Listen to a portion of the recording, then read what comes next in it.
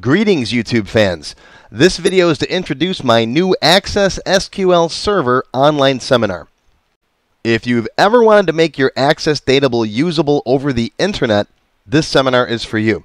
I'll show you how to set up an online SQL server, export your tables, and then relink to them, get data using Pass-Thru Queries, secure your database, and even build a simple web interface so anyone can view your data using nothing more than a web browser. What follows is the first lesson to this seminar and will give you complete information on everything that's covered. Welcome to the Microsoft Access SQL Server online seminar brought to you by AccessLearningZone.com. I am your instructor, Richard Rost. This seminar will teach you how to connect multiple users to an online SQL Server database using Microsoft Access or a web browser as your front end. We will learn how to set up web and SQL Server hosting at WinHost.com. We'll connect Microsoft Access to the SQL Server. We'll install the SQL Server Management Studio, which is free from Microsoft, to maintain our server. We'll see how to link our tables to the server. We'll learn how to get data from the server using Pass-Thru Queries, which allows the server to do most of the work before sending the data down to Access. We will learn how to relink our tables using VBA Code. We'll see how to connect directly to tables using ADO Recordsets. We'll learn how to secure the database, including locking down the front end and disabling the access bypass key so people can't get into your code. We'll learn how to hide access objects like our tables and queries, anything you don't want your end users seeing.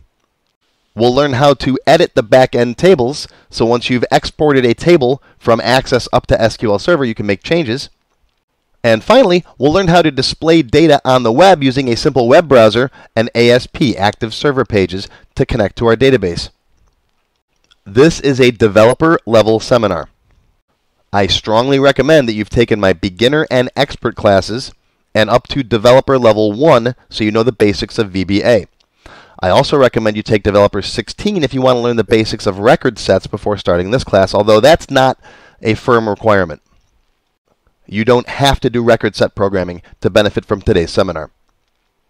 At the bare minimum, if you haven't taken Developer 1, watch my free Access VBA intro class. There's a link right there. I'll put it down in the links section below. To use Access and SQL Server, I strongly recommend also that you have taken my SQL language seminars. I've got 3 different seminars that cover the basics of the SQL language, how to do select queries, modifying data, and so on. Again, this isn't required, but you'll get more out of this class if you already know SQL. Another recommendation is to take my security seminar. I will show you today how to secure your database and lock it down to prevent unauthorized use. However, I'm going to show you with a simple one database password. Anyone who knows the password can get into the database. If you want to set up user-level security with different users and groups and permissions, I cover that in my Access Security seminar. I will be using the equivalent of Access 2019. I have a Microsoft 365 subscription. However, the techniques I'm going to show in today's class should work for pretty much every version of Access going back to about 2007.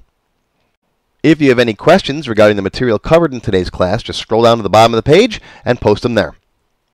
Be sure to also take a minute to read through any other questions that have been posted, as your question may have already been answered.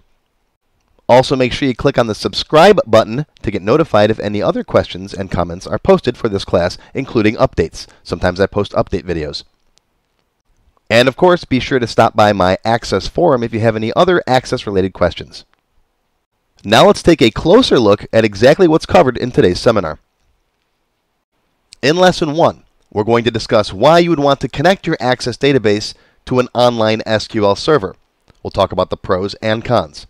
Then we'll discuss what you need to get started and what they will need to connect to your database.